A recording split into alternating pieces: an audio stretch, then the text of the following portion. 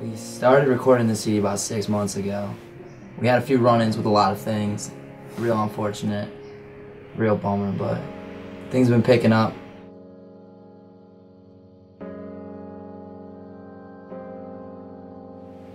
Six months later, we're wrapping up vocals right now. I'm not sure when the CD's gonna be out, but it's gonna rule. Still got those raw elements. It's catchy. Personally, I feel like it's anything and everything you want out of a CD. For this album, I wanted to bring a lot more like quote-unquote riffs to the table versus just like verse chorus breakdown kind of stuff. And I wanted it to just be like every riff have its own kind of mind per se. And so if someone asked me what this album sounded like, I would say that it's more riffy, and it's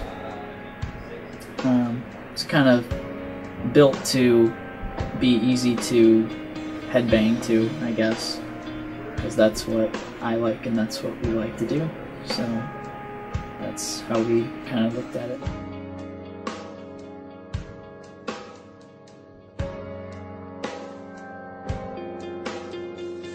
I did drumline in high school, and just kind of worked my way up and just playing in different bands, some really gay bands, some pretty sweet bands, and now I'm in this band and we're just doing our thing. So that's basically how everything got going. Right now we're in the studio, recording full length, the first one. There's no title for it yet, and we have no idea when it's going to be out. So it's working on that. We just started to finish drums and checking guitar right now, and making some badass music.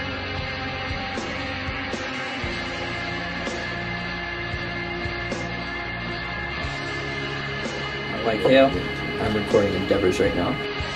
I've been doing this for about 12 years now. 27. First thing I want to run through with, I'm using a Cubase 7, or aka 6.5. We live tracked everything, including guitar amps, going to vocals. You know, we don't MIDI vocals.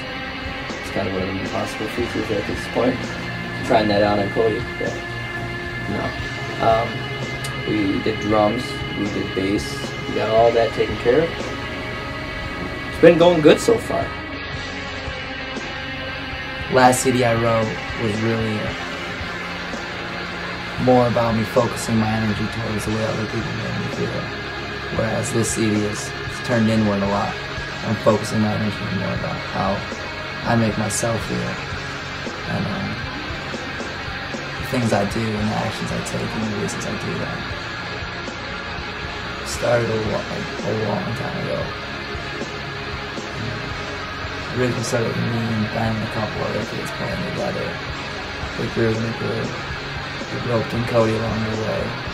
We met Anthony. And finally we brought our buddy Brock in from Sign of the Escape and Deadlight into the mix, and now the archetype is complete.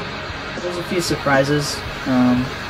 There's a couple of parts that are stuff that we've never done before and that I wasn't sure about writing and stuff, but I think it's cool, and that's what happens to bands, is that they grow and change, and sometimes it works, sometimes it doesn't, but we gotta try them, and so that's kind of about it. 10 total. There's one instrumental. That's like Ben's masterpiece. The music on the last CD was, I feel, pretty mature for the time when we came out with it. But I feel like since then we've grown a lot. We found new things, we found new musical influences. The things we were listening to when we were younger we're no longer listening to. The events in our life that have taken place since then have sculpted us as musicians and as people. And that's why this music will sound different. Some people might not be excited on it, while I know a lot of other people will. With time comes change. With change comes progress, so that's awesome. When I'm playing, I don't really think about a whole lot. because all I think about is the music and what it's doing to me. I completely lose myself. I don't know who I am, and it's beautiful. I just get lost in the music. Some things that might set us aside from other bands is I feel like our raw honesty, like I feel like there's an underlying passion within what we do. We might, to you might think we sound like everyone else, but to me, I know every word I'm writing. It's from the heart, and I know every riff that Ben wrote, like he meant, and he'll always be, and he can stand by that. When I play a show, I like to connect with the audience. I like to let them know I'm there, but it's not only for them, it's for me to feel alive. I want everyone who's at our show to feel alive and feel real and feel at home.